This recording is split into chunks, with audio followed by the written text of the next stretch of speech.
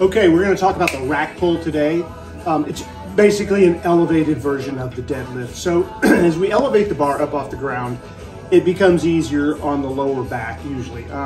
We use it a lot of times rehabbing from injuries, people who can't get into the correct position for structural issues in the hip, things like that. They don't, they have problems with it. They don't feel comfortable yet. They keep getting injured.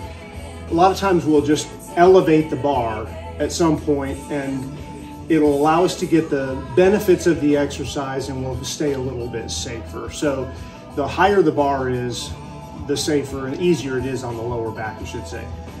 You can elevate it. You can see the trap bar here. We have the trap bar elevated. You can use the upper handles on a trap bar.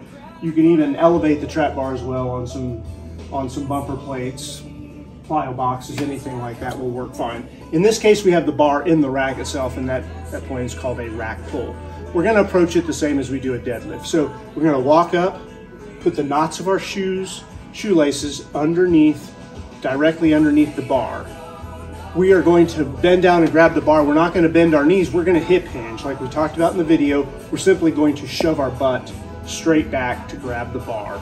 Okay, so walk up, put the knots of my shoelaces under the bar. I'm gonna push my butt back, touch my shins to the bar, pull up from the shoulders, okay? When you come up with a hip hinge and you start to pull the bar up your legs, as soon as you feel it start, you're gonna drive your hips forward. You're gonna drive your hips forward by squeezing your butt. That will lock the lift out when you get to the top. Don't slam your hips forward. Tighten your butt really tight. When you do that, you will lock the lift out. You can sit in a chair even and squeeze your butt and you'll feel your hips want to lock forward. Even sitting in a chair, you'll feel them come forward as you squeeze your butt.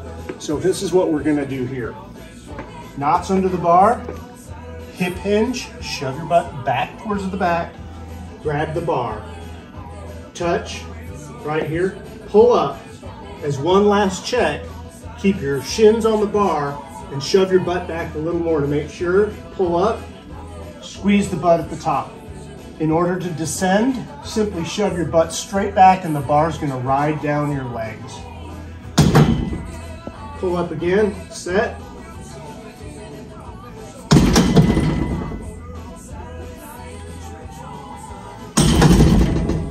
Just like that. Remember, when you come up, pull it up your legs. As soon as you start, squeeze your butt. Drive your hips forward, squeeze the butt to lock out. Keep your shoulders pulled up always. When you descend, simply shove your butt to the back and let the bar ride down your legs into the rack. Always reset at the end, okay? A set of 5 is 5 separate pulls from the floor, from the rack. Hope that helps. We'll talk some more next time.